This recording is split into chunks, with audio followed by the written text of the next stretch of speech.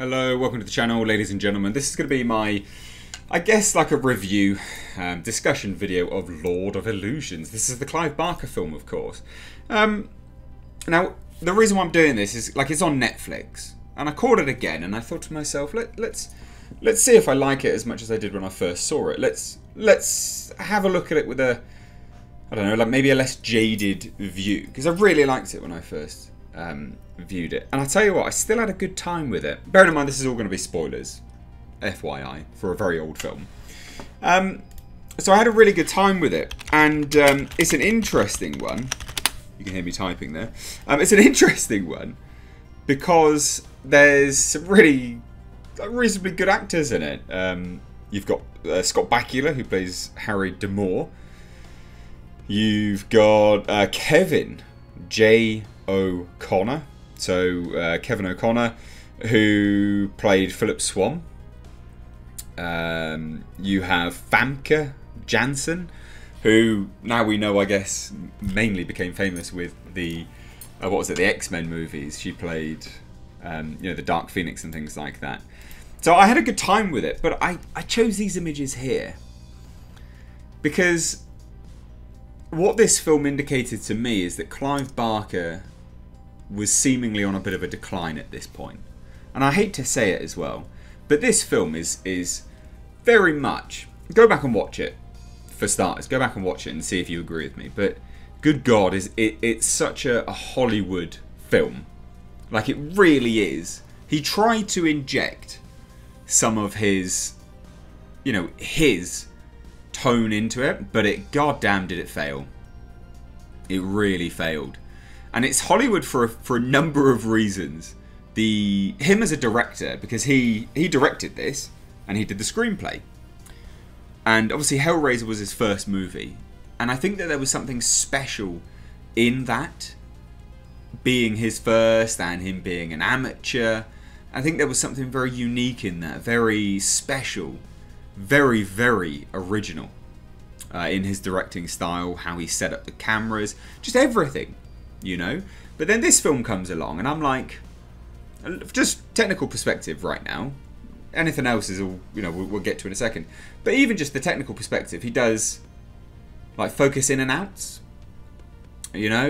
sweeping pan shots, just stuff that polishes it too much outside of what he had entered into the Hollywood fray with, which was Hellraiser. And I just think, goddamn, what a shame. What a shame. Now, if you don't know what this is, it follows Harry D'Amour, who we've now just recently had in the Hellraiser series I've been running here on the channel, which I've been doing, the Boom Comics. If you've missed it, I'll leave it linked down below. So we follow him. He's hired to investigate someone else, but then he gets wrapped up into this nightmarish world of Nyx versus Swann. Now, Nyx, from what I can tell, is essentially a man who has learnt the dark arts, tried to become a god, and then decided not to, basically.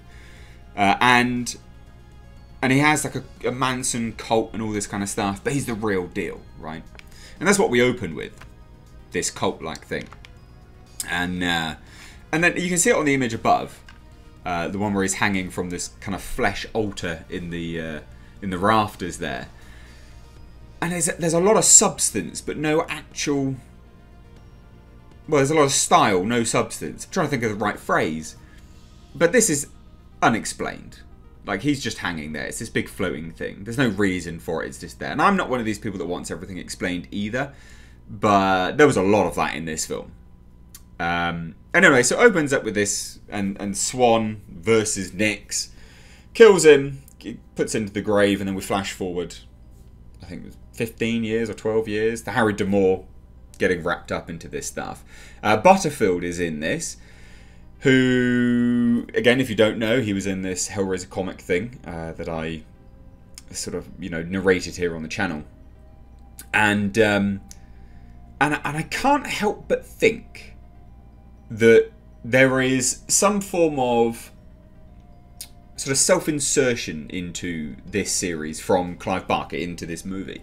I really do feel like Clive Barker saw himself as Nyx, genuinely, Now, it's no surprise to anyone. It's no illusion to anyone that Clive Barker's a gay man, partakes in, you know, all of this kind of stuff. Like, it's documented if you know anything about Clive Barker.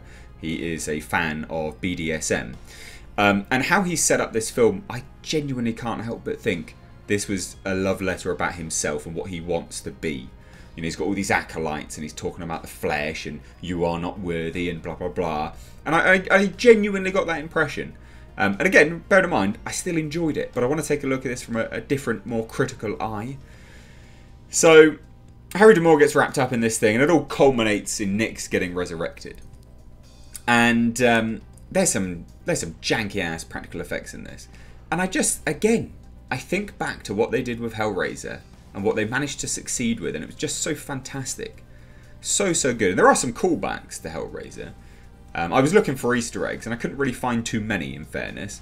But the recurring commentary of flesh is a big thing for Clive Barker. He loves to talk about flesh. He's a very carnal guy. You know, in all of his stories, flesh this, flesh that. And again, there was this kind of interesting sort of theme running through this, quote running through this film, which was, flesh is a trap, magic sets you free. And again, if I compare this to me thinking that this is Clive Barker sort of self-inserting himself into these stories, again, this is nothing new to anyone, maybe to some people, but his health has been incredibly bad for a long time.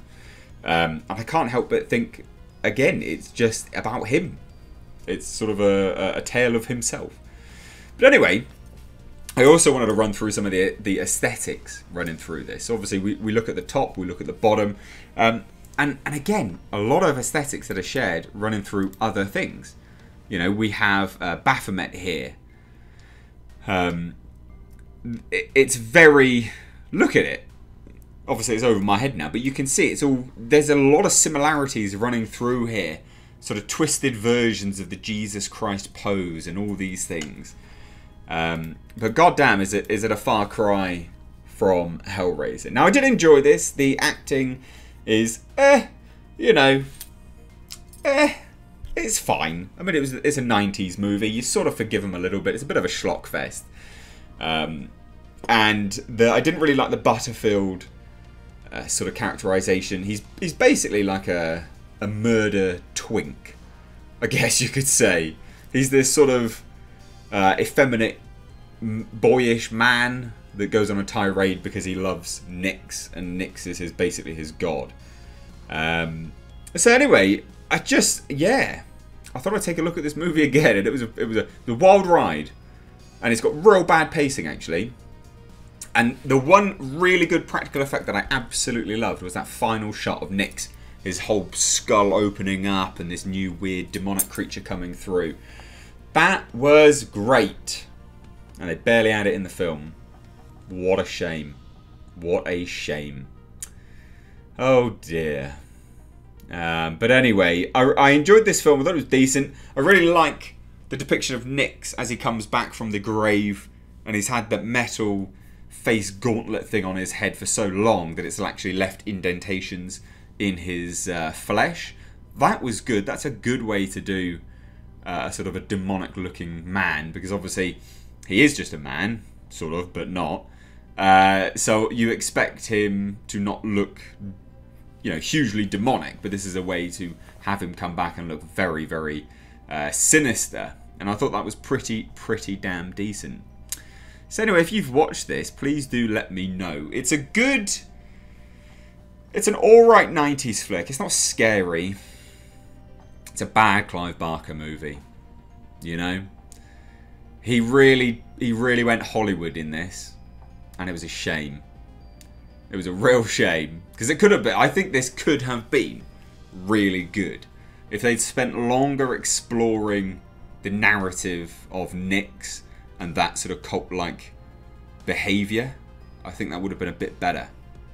Harry D'Amour's a fantastic character, but they didn't flesh him out enough. So it's lacking in parts, a lot of style over actual substance. Whereas I think if you compare it to Hellraiser, I think you'll see stark contrast. So anyway, let me know your thoughts down below. Just a bit of a chilled video here on New Year's Eve. I'm recording this on New Year's Eve, FYI, if you're watching this in the future. But let me know your thoughts down below. If you're new here, do hit subscribe. Thank you so much for watching. I'm Mr. H. Take care.